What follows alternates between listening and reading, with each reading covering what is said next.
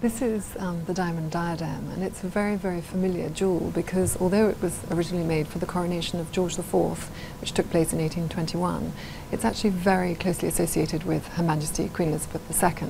because she wore it on the journey from Buckingham Palace to Westminster Abbey for her own coronation in 1953, and she's also worn it to and from the Palace of Westminster for every single state opening of her reign since 1952. So it's something that's so familiar. And we also see it depicted on portraits of the Queen on our own postage stamps here in the United Kingdom.